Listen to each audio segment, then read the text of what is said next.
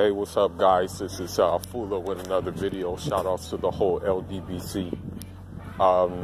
Yeah, so in this video, man, I just want to give my thoughts about the card that we saw last night, the PBC card. Now, you know, it was, I want to say, a weird night of boxing, so to say. I guess it's not what we expected because of the simple fact that, some of us, including myself, had a strong and I guess you want to say a favorable opinion and expectations on the Charlo brothers to perform, right? And what we got is we got complete opposite, really, of what was expected. We expected them to go in there and destroy, the guys they were fighting. We expected them to, or at least I did, I'm speaking for me. I expected them to go in and just sandblast the dudes they were fighting, man. I didn't expect there to be any contest, really. But, that's not boxing all the time, On paper, the guys that they fought, the guys that they were matched up against were, subpar guys, or I guess you can say what you want to say, journeymen.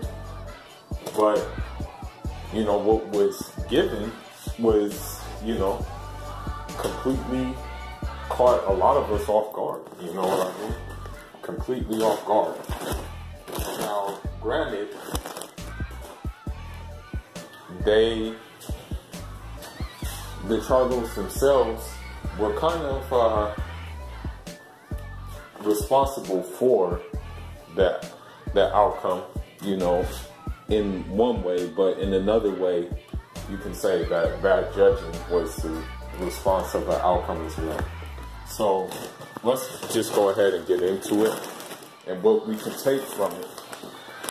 Now, I just want to get first and foremost started on the Dominique Brazil card. Honestly, from what I've seen, he needs to stay away from all the top heavyweights. He gets sandblasted by Ortiz. He gets sandblasted by Tyson Fury. He gets sandblasted by Anthony Joshua again. Honestly, his best bet is for him to be matched up with a person like Big Baby Miller. Honestly, I think that's who he should go after, because that dude, I'm sorry, but he just doesn't have it, bro. He really doesn't. He will get annihilated if he goes up against a Tyson Fury or a person like that. He is not gonna survive. I'm gonna just tell you why. Now, in that fight with Thomas Negron, or excuse me, Carlos Negron, but in that fight, man, he was getting outboxed. I mean, even Carlos Negron, he switched to southpaw on him, had him confused, had him swinging at the air, had that dude really looking out of place, out of sorts, basically. The only thing that saved him was a haymaker. That haymaker saved him, and that was all she wrote. But, a haymaker is not going to happen all the time, man. Seriously, that's not going to be the case. So, for him to just rely on that, it's going to be a problem for him. He's gonna find some stuff out, man. So, with that being said, he needs to just try to get a Big Baby Miller fight. Now, let's get to this fight, which caused controversy. the Tony Harrison-Jermell Charlo fight. Now, indeed, there were some things that Jermell Charlo could have done better. Jermell Charlo, he could have stopped loading up on shots. He could have stopped looking for the haymaker.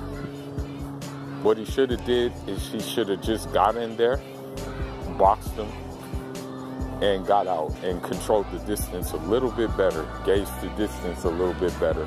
And I think that's what caused Tony Harrison to have a little bit, not too much. He didn't have a lot.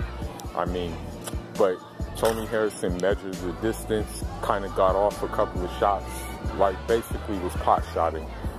And that's what enabled him to get a couple of hits in. But I would not say a lot of hits. Now, as far as effective aggression, you can give that to Jermell. He was a lion in there. That dude was looking for the knockout. That dude was looking to put it into him. You know what I mean? He was looking to get him out of there. I think he was thinking that he got knocked out before, so he wanted to just continue to do that. But, you know, that doesn't work all the time. So, what happened is, you know, he had him hurt multiple times in the fight. You know, he was hurt. Tony Harrison was, you know, sometimes it looked like he was on the brink of being stopped in the fight a couple of times, right? But then, all of a sudden, when the decision comes, Tony Harrison is winning. Tony Harrison got the win. And the crazy thing about that is one of the scorecards was so wide. 117 to 111. Like, come on now, man. Where do you get these scores at? I mean, this is crazy. You know, this was a crazy score. Honestly, this fight reminds me of when Erislandy Lara fought Paul Williams. Erislandy Lara won that fight completely. It was no question about it. I mean, Paul Williams, they were on the verge of stopping the fight because Paul Williams was taking so much damage. But they gave the fight to Paul Williams. All the judges did. I would have even accepted a split decision if you had to give one. You know, I would have even accepted that more. But a unanimous decision in favor of Tony Harrison? Definitely not. That was not the case. You know, he had spurts where he was effective, okay? But he didn't, for me, he did not do enough to get the decision. No way, Jose.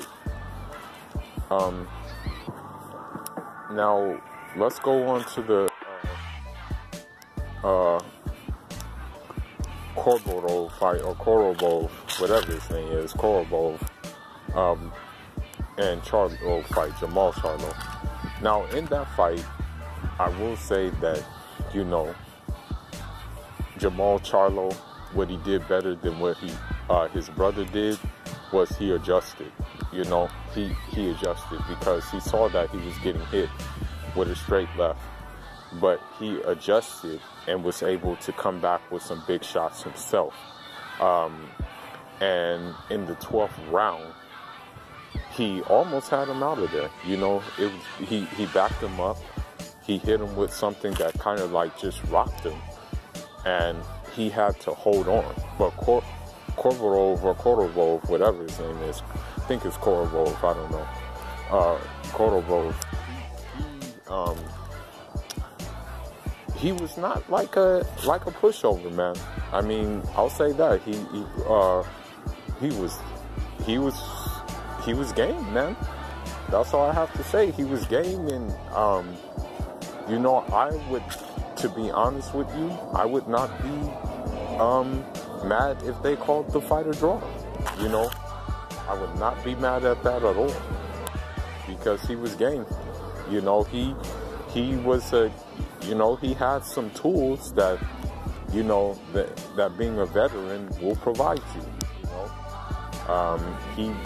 he did some things, had some successes, was slipping punches, was not like, you know, trying to get hit, didn't use his head as defense. I mean, he did a lot of things right, you know. Sometimes he beat Jamal to the counter.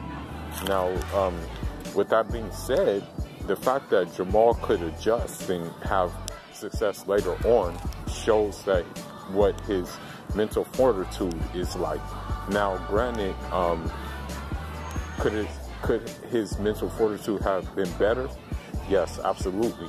You know, but considering that his brother lost earlier, you know, shout out to Ronnie Shield for kind of like sitting him down and talking to him and making him, like, making sure he was like just still focused on what he had to do, you know, despite his brother losing. I gotta say, man, it was good, you know. It wasn't a pretty fight, you know. Don't get me wrong. It was not a pretty fight, okay. It was an ugly fight, you know. But still, at the same time, he edged it out. The scorecard was too wide in favor of him, but if I had to choose, he edged it out. And or a draw is appropriate, you know.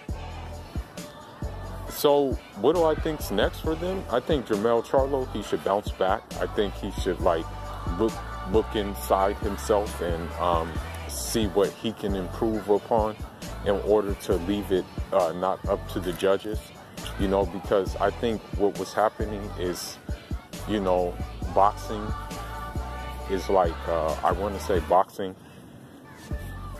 is kind of like a dance, you know.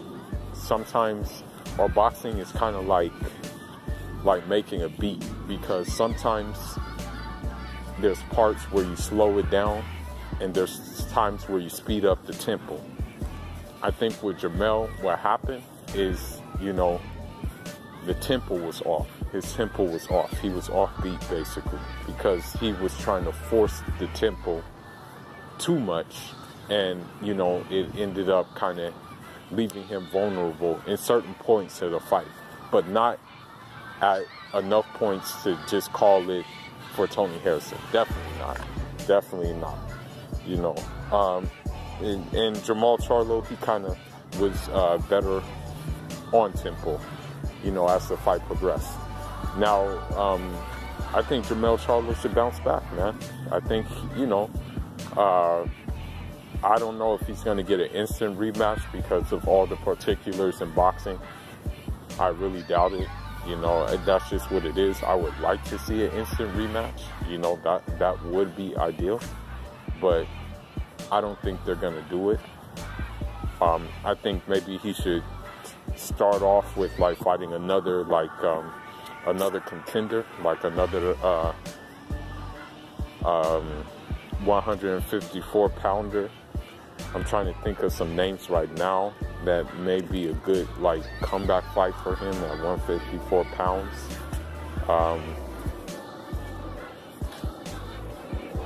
I can't really think of any right now. Maybe he can get the winner of Brian Castano and Erislan de Lara. We'll see what happens with that. And as far as Jamal Charlo is concerned, you know, styles make fights, man. That's all I'm going to say. Styles make fights. This guy was just game. Me personally, though, I think Jamal Charlo still whoops Canelo. I think he still beats the brakes off of Canelo, and I'm going to tell you why. That guy that Jamal Charlo fought had better footwork than Canelo, to be honest with you. He moved around a lot more than a Canelo would. Canelo basically stays planted and just unloads. That's what he does, you know, and moves his upper body to slip punches, you know. And, you know, I think, honestly, that would be an advantage to Jamal Charlo because of the simple fact that, you know, if Canelo would try to box, Jamal Charlo with his length will beat him to the punch. You know, mind you, that guy, Korobov had more length, you know. than Canelo has. And so I still got Jamal Charlo beating Canelo, man. Because, I mean, as I said before, Canelo is not as tall as Korobov. Canelo does not have as good as footwork as Korobov. I'm just being real with you. All Canelo has maybe over Korobov is the fact that he's a I guess you can say the money fight, the money fight. I will give him hand speed. I guess you can give him that. And I guess you can say that,